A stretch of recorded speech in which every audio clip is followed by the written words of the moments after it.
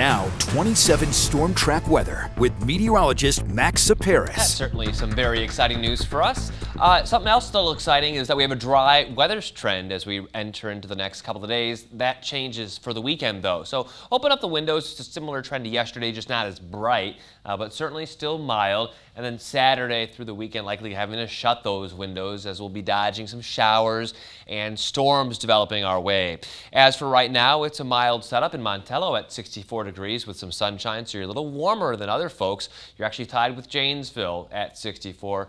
Sunshine in Watertown at 66, 65 in Juneau, 61 Madison, 62 in Middleton, 60 Reedsburg, 57 out in Mineral Point, 58 in Prairie du Chien. So you get the idea. If you have clouds, you're a few degrees cooler than the rest of the area with the wind off of Lake Michigan out of the east-southeast at around 5 to 15 miles per hour. So there are those clouds over the last 4 hours that have really been favoring our central and western sections. You see along and east of I-39, it's a little bit brighter, and I think these clouds are going to build a little farther west. So I think we see a little bit of clearing entering towards midday, but we're going to call for more clouds than sun overall. And here's why. We're in between two weather systems. This one swirling over the Ohio River Valley brought us rain last weekend, still impacting our friends out towards Ohio and the Appalachian Mountains. But I am monitoring our next system developing over the Central Plains, and that's throwing some more clouds our direction as well. So in between two systems, you're just not going to be as bright as you would be otherwise. So we'll call for mostly cloudy skies, maybe a touch of sunshine this afternoon.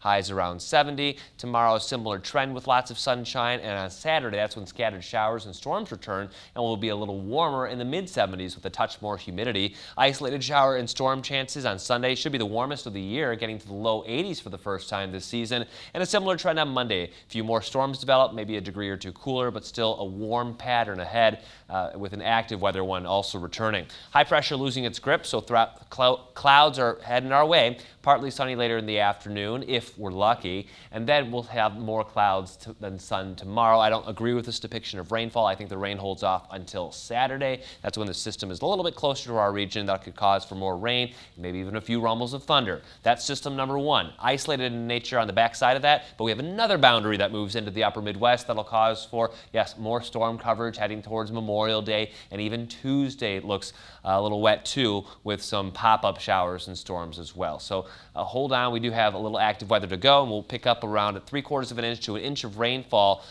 through the holiday weekend. So not all at once, but still periods of wet weather look likely here as we enter into our extended period off. 70 degrees today, mostly cloudy and mild, 54 tonight, and then tomorrow we'll get to the low 70s once again. 7-day forecast, mid-70s Saturday with scattered showers and storms developing. Notice I have rain icons every day starting Saturday. It doesn't mean it's going to be consistently raining, but it does mean that we do have daily rain chances. So if you have those outdoor plans for the holiday weekend, Caroline, might just have to make a backup plan just in case, but of course not a washout. No. At this point, Saturday looks like the wettest of the extended outlook. Yeah, but good to know about it in advance. getting more active as we get into the weekend, yes. Max, thank you.